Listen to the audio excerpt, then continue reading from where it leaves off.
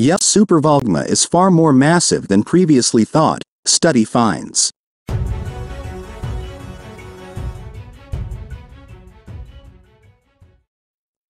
Analysis of 2 decades worth of seismic data has revealed that the upper magma reservoir beneath the Yellowstone Caldera is both twice as large and twice as molten than was previously estimated.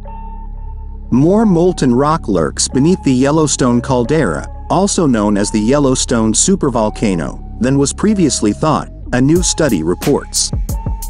Located in the Yellowstone National Park in Wyoming, the supervolcano is believed to have undergone its last major eruption around 640,000 years ago.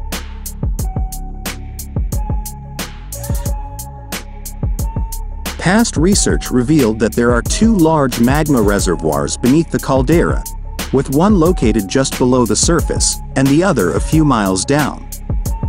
The study, undertaken by geophysicist Professor Ross McGuire of the University of Illinois and his colleagues, involved analyzed some 20 years of seismic data collected in the Yellowstone site, which was incorporated into supercomputer models.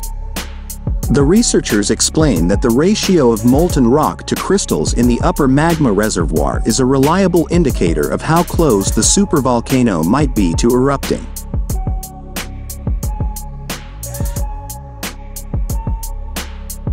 Previous investigations had suggested that the rock-to-crystal ratio in the near-surface reservoir was around 9%, a figure that would suggest that the volcano was nowhere near the threshold needed for an eruption.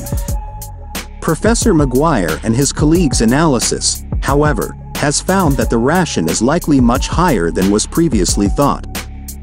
Collating 2 decades worth of seismic data, the researchers' supercomputer model indicated that the upper reservoir is both larger and more molten than predicted.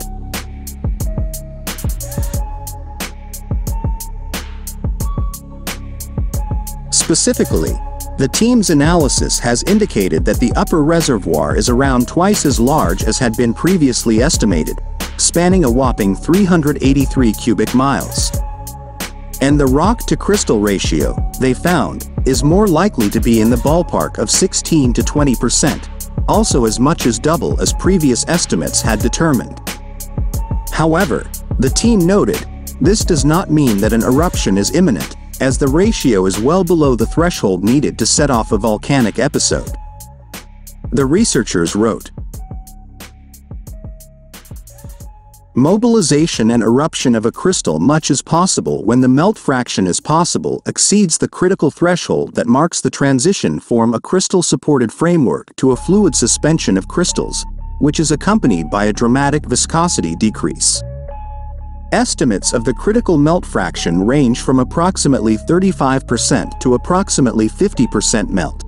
Thus, the melt fraction we estimated is substantially lower than what would be expected if a large fraction of the Yellowstone reservoir were in the eruptible stage of its life cycle.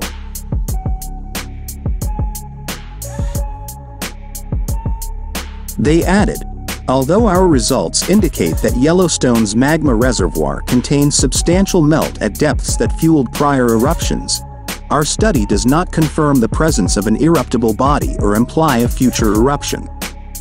Strain events such as new magma intrusions or tectonic deformation that could begin to mobilize and concentrate magma would likely be accompanied by a host of dynamic processes evident to ongoing geophysical and geochemical monitoring."